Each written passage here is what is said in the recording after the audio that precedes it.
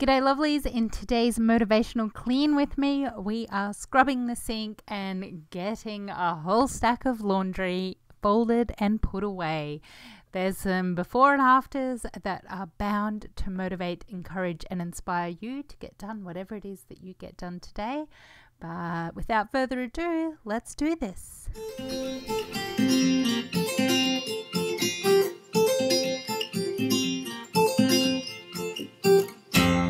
G'day lovelies, welcome to week 2 of my Get Your Messy House Clean and Tidy with me. I am starting off by showing you the real and the raw how I left the house when I finished editing a video on Friday. So this was last week, just after I'd finished day 5 of all of my content from last week. And the lounge room looked fantastic, and that's what you saw in the video, and that's great. But the reality is, as you're walking through the house, it's not that great. And I wanted to show you this for 2 reasons. One, you only ever see what a creator wants you to see. So that's the reality. I keep it real, but I may choose not to show you my filthy floors again. But 2, that you can make progress when it feels like everyone is at home and you're getting nowhere. So I wanted to show you everything as it was right here right now, and just so that you can see what happens with just a few days routines in place. Now, I didn't film all of the routines over the weekend. I had my family involved in the tidy up and the pick up and all that sort of stuff. I don't generally film my children working for me effectively or participating in that part of the household duties because it's awkward. But I did want to show you that I tidied all of this up, or we did as a family, over the weekend. So you will see shortly what the house looked like when I got back from school run this morning. And it wasn't from just hoping that it would get tidy. It's from a few little systems and habits that I have adopted. It's not perfect, and I never aim for perfect, but it is definite progress and it feels achievable. So I just wanted to put this in your mind to start with, so that you can see that this looks like it was never going to get tidy. All those rolls of toilet paper, like seriously. But anyway, and then this is what today looked like. The front room is pretty much the same as I left it on Friday. There's a few bits and pieces here and there, a couple of toys and things like that. Let me know. I often feel like I'm less motivated to clean and tidy when it's not so bad. So it was quite a bit to get going this morning.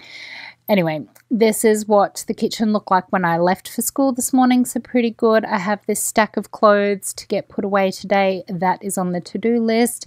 My mantra to get me motivated, or at least started, if not motivated, is just one thing. So do just one thing. So I am just walking my way through the house. This is what the play space looked like when they left for school. It's not perfect, but it's tidy enough. It will do, and this is kind of like a point in time because I'm hoping this will improve over time. There's a perpetual roll of toilet paper in the toilet. I'm just going to say that. Also, the mirror really needs cleaning, and I will get onto that. But, not so bad. This sink, however, is disgusting. I cannot remember the last time I gave it a good scrub. So that's what we're going to be doing in today's video. And I hope that you will join me. Give your sink a scrub if that's what floats your boat.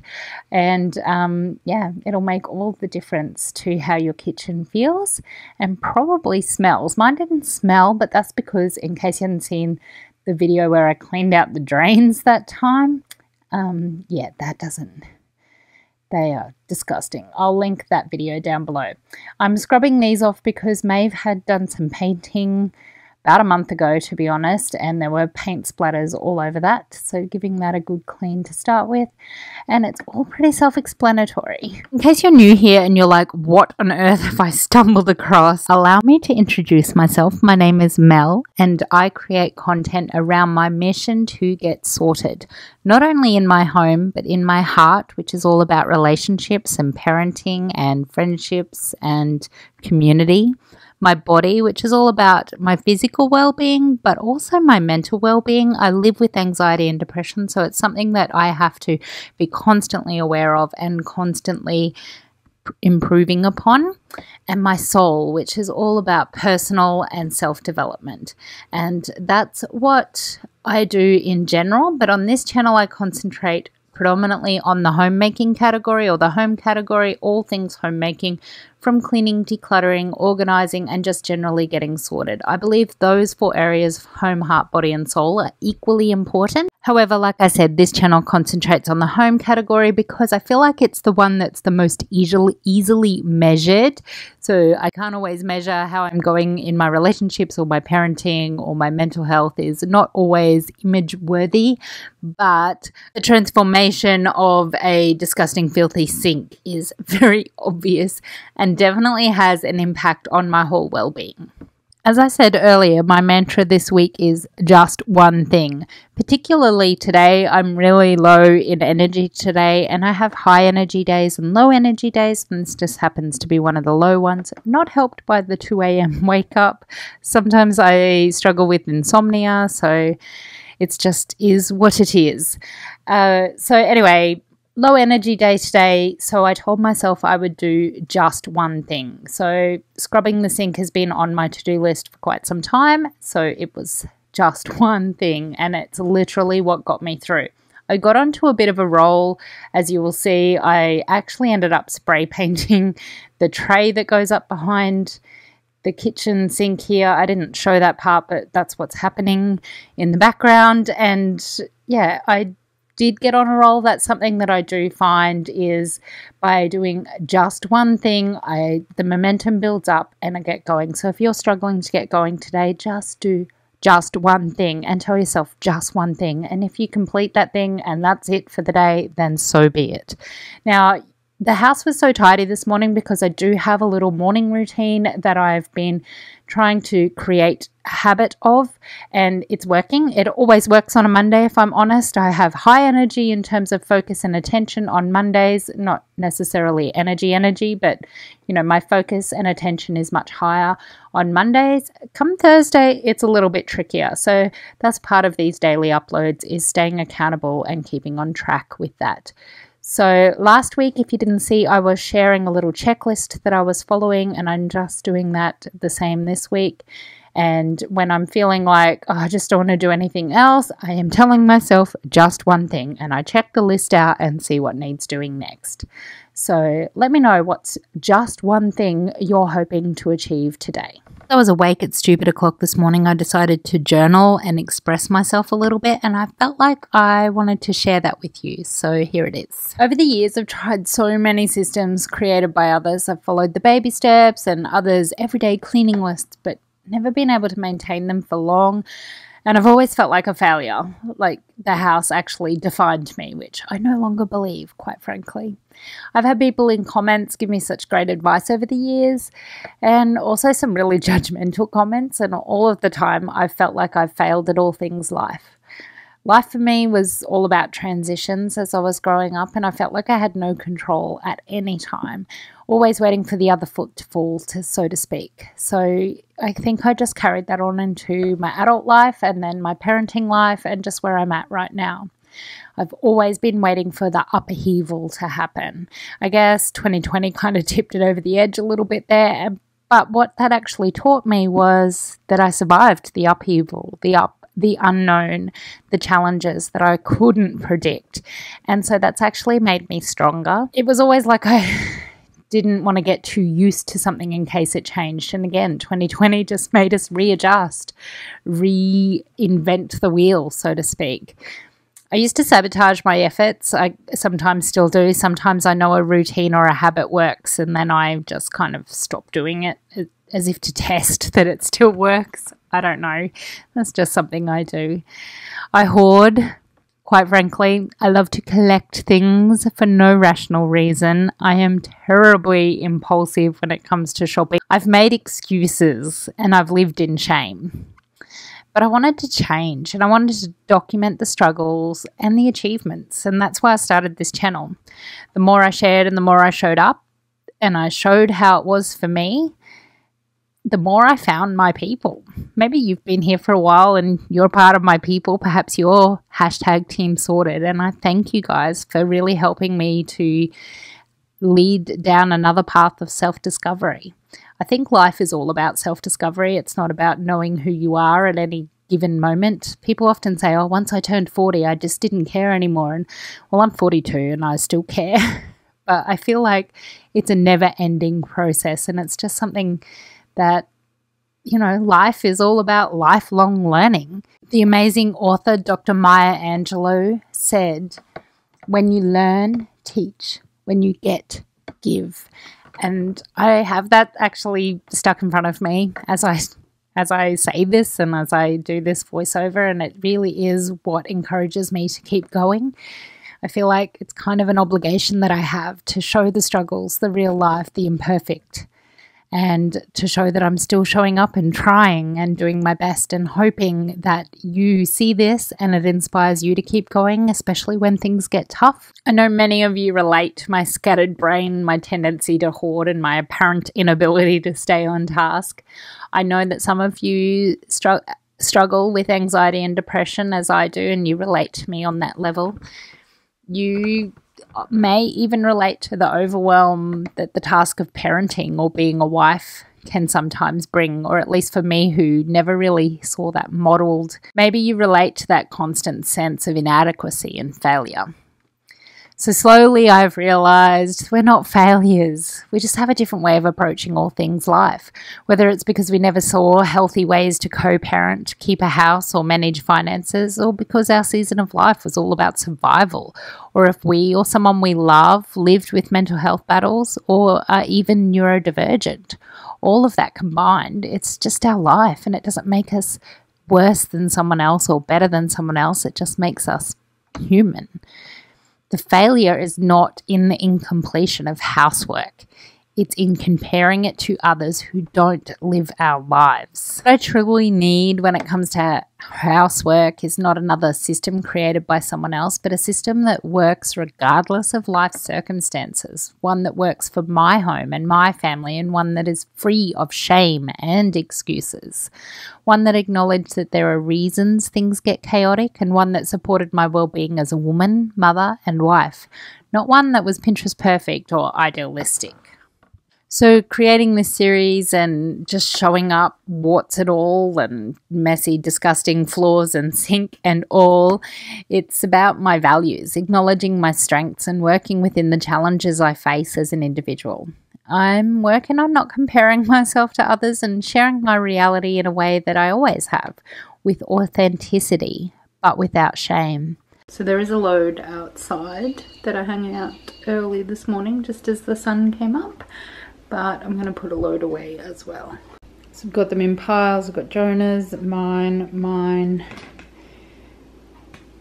Austin's, my husband's, Rosie's is over here. Maeve's already got hers. And then we have smalls in here, which I need to just go through and sort. So there's socks and underwear. So let's go.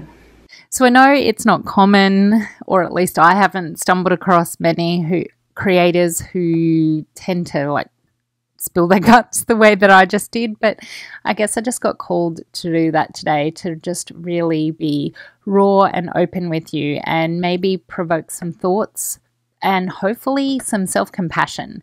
Really practice that kindness to yourself. I honestly, truly, and passionately believe that an empowered woman empowers others, and finding that empowerment is really tricky if you're constantly comparing yourself or you're feeling inadequate based on the state of your house. But I have said it before and I'll say it again, you can outsource the cleaning, but you can't outsource being a human. You can't outsource being kind and compassionate to others. That's just not something that can be done by someone else. It needs to start with you and within you and towards yourself to truly be compassionate. Buddha said, if your compassion does not include yourself, it is incomplete. So we're about 14 minutes into this cleaning video, and at this point, I guess if you've stuck around this long, if you haven't been put off from way back, then thank you. I appreciate that. And I promise not to be all deep and meaningful in every video. I don't know, something just made me want to say some of that stuff today.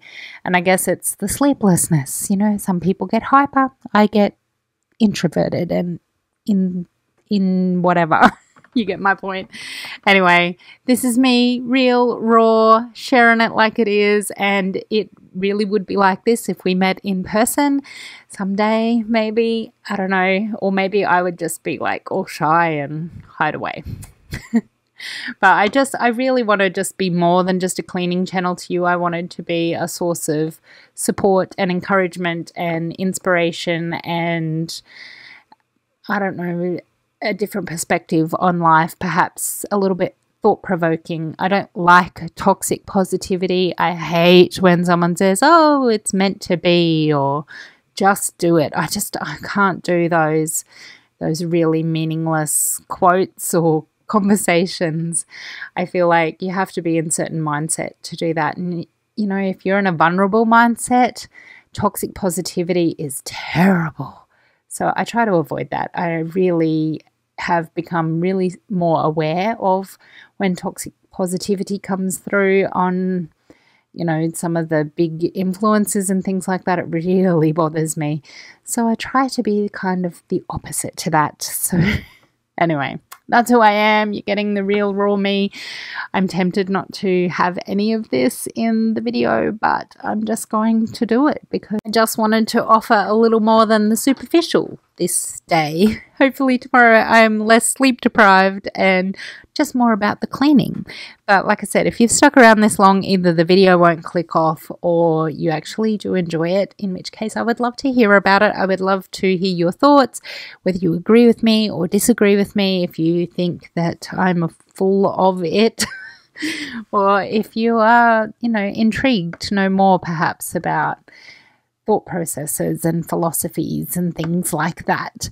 I think that as a homemaker, you're way more than someone who cleans your house. There's so much more going on in your world, and it's easy to forget that because you're constantly picking up socks and folding clothes and putting things away. But part of the soul category is all about personal and self-development. So I hope to offer that little bit here kind of discreetly. Okay, so I'm going to get all of these clothes put away, and then you will see I discover a whole new basket of things that I had stashed away in the laundry because we got visitors on the weekend and I wanted to quickly tidy things away. So I'm going to get those put away as well, but let's put some uplifting music on, and hopefully at least you'll leave here feeling a little bit more uplifted rather than dragged down by the deep and meaningfuls. I went by your house, what a big mistake. But for a while I thought that I wouldn't break. I need something else to clear my head, someone to tell me how to live instead. Just open your eyes and take my advice. Stop rolling the dice and just compromise. It's the chance of your life. Okay, try to be brave. You have so much to save. Take control of your own life. Right now, every mistake makes you feel like a fake. Take control of your own life.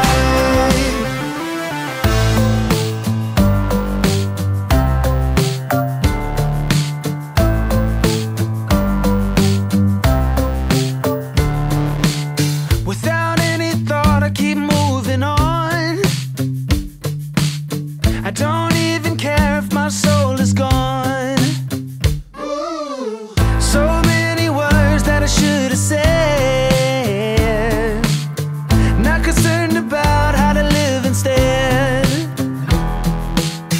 Just open your eyes and take my advice. Stop rolling the dice and just compromise. It's the chance of your life. Okay, try to be brave. Have a fantastic day, and again, thanks for watching. Cheers!